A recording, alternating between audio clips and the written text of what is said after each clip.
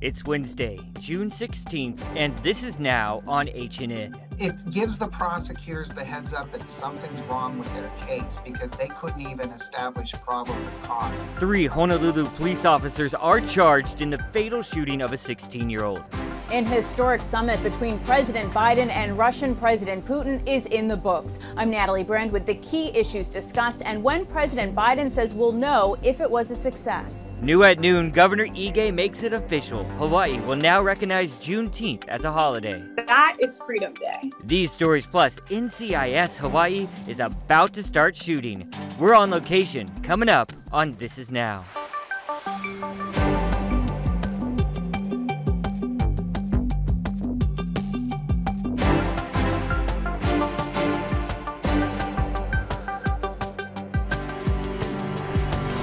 Good afternoon. Thanks for watching This Is Now on this Wednesday. We got Ashley back in the HNN Digital Center. Let's get right to the day's top stories. Honolulu's prosecuting attorney announced murder charges against 3 police officers involved in the deadly shooting of 16-year-old I Remember Saikap. He was the robbery suspect. Casey Lund is at HPD headquarters with the latest. We believe this is the first time Honolulu's prosecuting attorney has brought charges against HPD officers in a fatal shooting incident like this. If convicted, those officers could face up to life in prison. They would at least need to serve 20 years in prison before being eligible for parole. We want to break down those charges for you this afternoon. Jeffrey Tom was charged with 1 count of second-degree murder. He's a 5-year veteran of the force. Officers Zachary Ani and Christopher Fredalusis were both charged with 1 count of second-degree attempted murder. HPD says Saikap was driving a stolen car with 5 others inside when he led police on a dangerous high-speed chase. The group was suspected of an armed home invasion just a half hour earlier.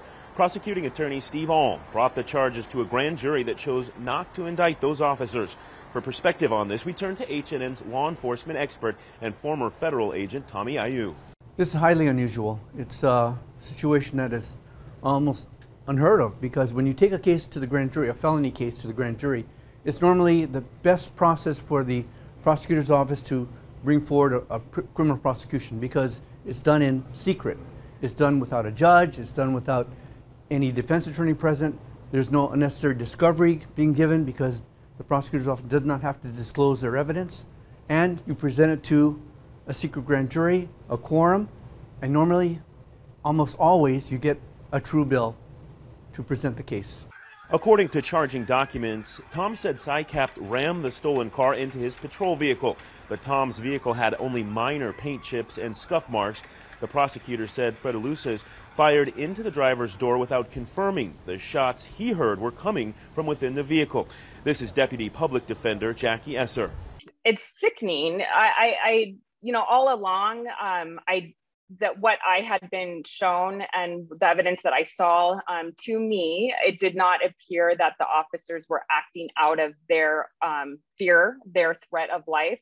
HPD's interim chief called the charges, quote, highly unusual since the grand jury had already declined to indict the officers. Those officers are set to make their first court appearance on June 25th. At that time, a preliminary hearing will be scheduled. We believe that will happen sometime in July. We did reach out to the prosecuting attorney's office for comment on this case. They declined our request for an interview and said they're going to wait until that preliminary hearing. Reporting at HPD headquarters, I'm Casey Lund. Now back to you. We have another follow-up to pass along. Questions linger today about the other controversial police shooting in April. As we first told you yesterday, new security video shows Lindani Mieni entering a home in Nuuanu. His attorney says the city tried to block the video from being released. Mieni is seen following a visiting couple into the home. Mieni's lawyer believes he is trying to visit a temple that is next door, but just got the wrong address. The 29-year-old eventually walks out of the home, but the female visitor staying there is on the phone with police. Officers then arrive on scene, and body camera video from HPD shows Manny attacking police before being shot. It's just obvious from the video that his purpose was an innocent and friendly one. We do believe that it was the temple because he's wearing his traditional headdress and he is removing his shoes and he ducks his head as he goes in. The interim police chief talked to the city council yesterday, and he said officers in general respond to the scene with limited information that they are given. When they respond to any type of scene and they sometimes they get called to a scene that maybe may not have been what they expected, but they react to the individual or behavior that they're presented with. So that's definitely some things to consider. And I know a picture is worth 1,000 words, but there are definitely things that a camera doesn't know or doesn't show. For example, it needs to be faced in the right direction. It might not know things that the officer had known prior. So there's this new body camera footage that's been released by Big Island Police that shows a deadly shootout in Wainaku over the weekend. Central, he's still shooting.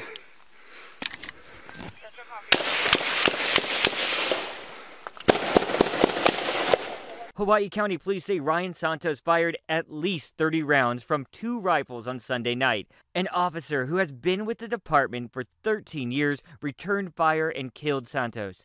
Part of the ongoing investigation is how the suspect got the guns at all, since he was a convicted felon and banned from owning firearms. CBS News reports the scrambling of 3 F-22 Raptors at Joint Base Pearl Harbor Hickam Sunday night was a response to a Russian naval exercise about 400 miles west of the islands. Russia is staging its largest Pacific Ocean exercise since the end of the Cold War, coinciding with President Biden's meeting with Russian President Vladimir Putin in Europe. Hawaii Raptors did not enter the Air Defense Identification Zone. The military said a U.S. carrier strike group has also moved closer to Hawaii in response to Russia's exercise. President Biden held a press conference after that face-to-face interview with Putin in Switzerland. Natalie Brand has more. The historic summit between President Joe Biden and Russian President Vladimir Putin began with a handshake, then ended with planned separate news conferences, starting with Putin, who called the talks constructive. I think that both of these sides showed a willingness to understand one another. President Biden described the tone as positive. It's clearly not in anybody's interest, your country's or mine, for us to be in a situation where we're in a new Cold War. Inside an 18th century villa in Geneva, the two leaders sat down with their top diplomats, followed by expanded talks with additional aides. Afterwards, both sides agreed to return their ambassadors to their posts in each other's countries in the future and to restart dialogue on nuclear arms and weapon systems. Heading into this summit, the White House tempered expectations, but said the goal was to talk about areas of possible cooperation and also clearly lay out the red lines. Issue number 1, a series of cyber attacks on U.S. entities blamed on Russian actors. I talked about the proposition that certain critical infrastructure should be off limits to attack, period. Also human rights, including the imprisonment of Putin's political opponent, Alexei Navalny. What did you say would happen if opposition leader Alexei Navalny dies? I made it clear to him that I believe the consequences of that would be devastating for Russia. The summit was slightly shorter than expected. President Biden says the test of whether it was a success will be revealed in the coming months. Natalie Brand, CBS News, the White House. Now to the latest coronavirus numbers here at home. The state health department is reporting 30 new infections today and 1 new fatality. The breakdown by island shows 2 cases on the Big Island, 1 on Kauai, 2 on Maui, 22 on Oahu, 1 out of state, and 3 cases are probable. Kauai County is independently reporting 2 new infections. Meanwhile, we just got new details about Hawaii's vaccine incentive program. Here's Hilton Rathel from the Healthcare Association of Hawaii. Although it is still early in the campaign, the first week's data shows our vaccination numbers have increased since the campaign launched. Between June 8 and yesterday, June 15, our weekly vaccination number increased by more than 21%. This is an additional 7,000 plus people compared to the week before. And this does designate Juneteenth in recognition of Emancipation Day. Just in at noon, Governor Ige signed a bill today to recognize Juneteenth as an official state day of remembrance. So this comes just one day after the U.S. Senate passed a bill to make June 19th a federal holiday. When I was growing up, I went to Thomas Jefferson Elementary School in Waikiki. We grew up on the Kauai. And I remember in elementary school, someone asking me if I was the N-word. They weren't calling me it, They were curious. They were another kid. They had obviously heard it somewhere, but they didn't know what it was. Today, Hawaii became the 49th state to commemorate the 19th of June as the day that officially ended slavery in America. But Juneteenth, June 19th, is the day that everyone was free. That is Freedom Day. And I think freedom is something to celebrate anytime. 2 years after President Abraham Lincoln issued the Emancipation Proclamation, a Union Army Major General rode into Galveston, Texas, and announced that all the slaves were free. I'm so honored. It's so hard for me to speak on this. The founder of Hawaii Juneteenth said she felt embarrassed representing a state that didn't officially recognize the significance of June 19th. Well, African Americans only make up about 3% of the population in Hawaii. So a lot of people feel like racism is a mainland issue. And I obviously disagree. Racism is not as prevalent in Hawaii as it is in some other states on the mainland, but it does exist. And it is something that needs to be acknowledged and addressed. And by recognizing Juneteenth, I think we're taking a small step towards ending racial disparity here in Hawaii. Although it's not an official federal holiday yet, a bill is making its way through Congress, and it would still need to be signed by President Joe Biden to become law. This shift in the national conversation comes after the Black Lives Matter movement gained momentum in recent years. You know, I really believe that if we teach our younger generations an accurate telling of U.S. history, if we give them the information on our past, it can help them understand our present and change our future. We can't expect people to help battle and break down systemic racism if we don't allow them to understand where it comes from or why it exists. As a performing arts educator, Jonathan Seipart begins his school year asking students what's most important to them, creating art that tackles issues on race and identity. He hopes that through arts and humanities, he can inspire a more passionate community. I'm such a fan of not revisiting history to beat a dead horse, like some people might think, or revisiting history to have a point and to say why another person or another group of people might be, they should feel bad for what happened in the past. What's important is that this is collective knowledge, right? We have the benefit of not having to rely on simply oral histories anymore. We can document them. We can all come together and celebrate that as a people, not one group of people, as people, we've learned something from the past, and that should carry us forward. And just so you know, there's all sorts of events planned for this weekend's holiday celebration. We're writing up that information for our H&N digital platforms. We'll have it posted there shortly after the show. And a big thanks to our intern Lauren for putting together that piece. Now let's get to some very, very exciting entertainment news, right, Ash? That's right. NCIS Hawaii begins filming today, and our Billy V is on location on the North Shore with a preview of today's blessing and the production events. What's going on out there, Billy? Thank you very much, Jonathan. Ashley, we're here at an undisclosed location on the North Shore of Oahu, as you mentioned. Filming starts today, but the blessing will come first. We're located at Base Camp North Shore. So you see the parking signs and you see the tents out behind me. I'll kind of get out of the way here. We can tell you that, of course, the cast list, the main cast, Vanessa Lachey plays Jane Tennant, the main character. She's the first female to lead an NCIS team. Of course, NCIS is the world's #1 television series right now. Yasmin Al-Bustami plays Lucy. Jason Antoon plays the techie guy, the one who's the intelligence. Noah Mills is also in the cast. Tori Anderson is there. And Kian Talon is Alex Tennant. That would be Jane's son.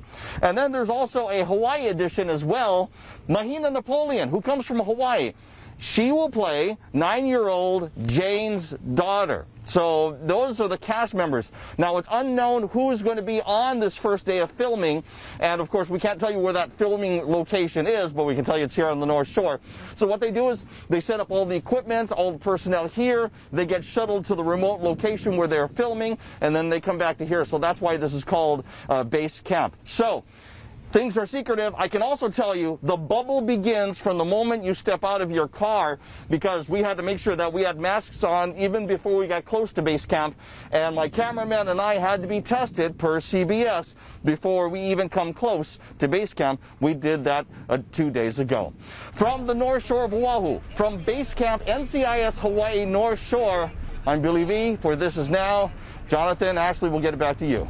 Billy V always gets the fun assignments. Thank you so much, Billy. Yep. Looking forward to that show, too. Yeah. Looks huge. Oh, yeah. And it's really cool to see the entertainment industry coming back to life. All those productions coming back. All right, guys, let's switch gears here just a bit. Let's get a check of your weather. Here's Guy Hoggy.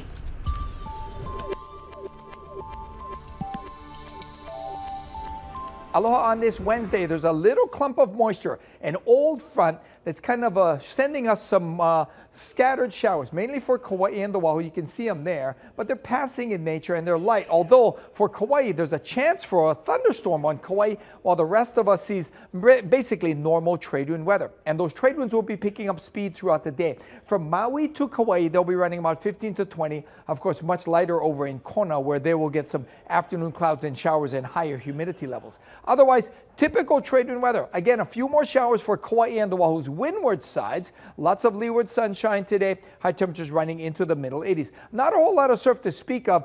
Biggest waves rolling into the east shore, but it's choppy there. But heads up, a solid swell is due into the south shore starting tomorrow, peaking over the weekend.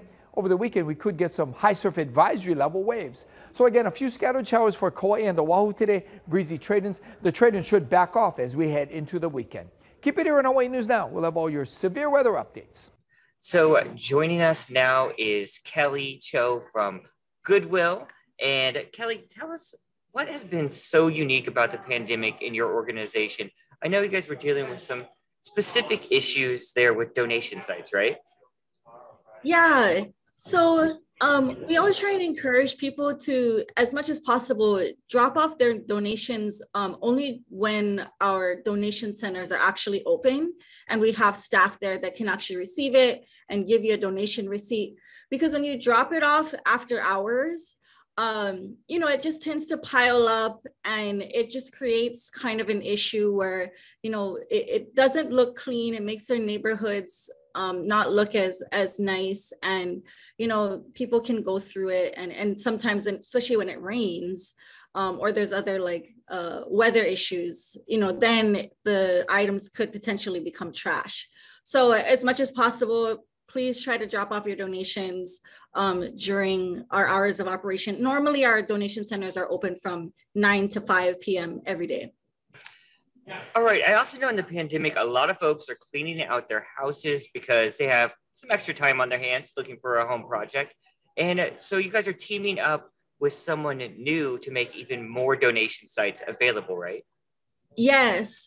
We're very excited because we've recently partnered up with the YMCA of Honolulu, as well as Big Brothers and Big Sisters of Hawaii. And we've opened 7 new donation centers statewide. And what that's allowed us to do is, you know, just be able to make donating to Goodwill and supporting our organizations a lot more convenient for a lot more people. So we have a few more donation centers on Oahu. We've got Mililani, Kalihi, Nu'uanu, the YMCA is there. And then also the Big Brothers, Big Sisters, and Goodwill Hawaii pod in Aiea. And then we have 2 other pods we just opened on Maui as well. All right, standing in the checkout line is so 2020, at least that's what Amazon is saying. You guys, you gotta check this out. This is new technology they're rolling out. It's calling Just Walk Out technology. Great name, I guess. That's when customers who are finished shopping can simply walk out of the building and there's this app that charges the bill automatically and sends it to the customer. I think this is a great idea. Yeah. According to Amazon's website, there are 22 of its Go locations in the U.S. right now and an Amazon Go grocery store in Seattle. Officials say this option will allow people to minimize their interactions with store employees. I think that's very good when you're talking the pandemic, but hey, there's certain checkout people, specifically there's this woman and a young man at the Safeway on Pauley that I will miss checking out to if I didn't get to. And I'm sure that'll make me buy a lot more. Yeah, that's because right. you don't know actually how much No you're buying buying at the time. shame. I right. know. Well, you guys, Father's Day is coming up. It's this Sunday, and a new report indicates it could be a record in terms of how much people spend on gifts and other items for dad. Now, the National Retail Federation is predicting consumers will shell out upwards of $20 billion. That would be the most Father's Day spending on record, more than last year's $17 billion. Now, the National Retail Federation also says those surveyed are planning to spend an average of $174 on Father's Day gifts. Whew. Yeah. All right. And June 21st, next Monday, is Make Music Day. It's an international music celebration. And here at home, the local chapter is planning something really cool, and they're looking for local musicians and venues to participate. Here's award-winning musician and one of the founders of Naleo Pilimihana, Nalani Jenkins, with more on Make Music Hawaii. Every year on June 21st, in over 1,000 cities around the world, people celebrate music by making music. And so Hawaii has joined in as a chapter. Last year during COVID, we couldn't do anything live, so we did some pre-recorded video song swaps with composers, and it was super fun. And this year is our first year to like get out there and actually have a live Make Music Day. I'm super stoked. We have like 48 musicians, I believe, and 24 venues. They're all on Oahu. I would love to have some neighbor island venues join us as well, and musicians, because there's so much talent all over the state. So the way they would do that would be check out our site, makemusichawaii.org, and then there's a portal on there. I equate it to like Match.com. They can go in there. If they're a participant, they can put their bio in, all their social media information, and tell us what kind of music they do. And then if you're a venue, same thing, you put in your information, and the two of them can actually see each other through the portal, and they can match make and create their own events. All the events for Make Music are live for the public. And are you looking for, you know, the amateurs to the super professionals, or like who are you looking for? Yeah, you know, Make Music is all about, globally, it's all about celebrating all kinds of music with all types of people and all levels of, you know, professional to just beginning. So on our website, we translated that into all kind of people, all kind of places, all kind of music. So sky's the limit. And with the creativity here, I'm sure we're going to see some really interesting things. We were able to curate a few events. We have an event at the Bishop Museum that is our signature event, and it's gonna feature some great Hawaii talent. We're gonna have the Royal Hawaiian Band back. We have a children's chorus. We have Bobby Madero from Mauna Lua. We also have me jumping in on a set with the legendary Makaha Sons and Kupu Deliri Na'awao and his band kind of closing it out. It's a wonderful day of music. You're going to see these kind of things happening all over the island of Oahu. For people that want to check it out, that they're looking for live music, again, everything is free. A couple things they can do. One is go follow us at Make Music Hawaii, either on Instagram or Facebook, so that you'll see our notifications, because there's going to be some very cool live streams going on out there. And then also, if they go to our website at makemusichawaii.org, there is a link they click. So there's a site map, like a Google map, and they can go in there and see all the pins of places where they can go and enjoy live free music on June 21st. So we invite them all to come out and join us. Yeah, so you Neighbor Island musicians, check out that website, because we want this to be like a really cool statewide event. And I know it says it's open to everyone, but I know that does not include me, right? You're amateur, John. You can do it. All right. Sorry, guys. You guys, that's it for This Is Now. We'll see you tomorrow. Bye-bye.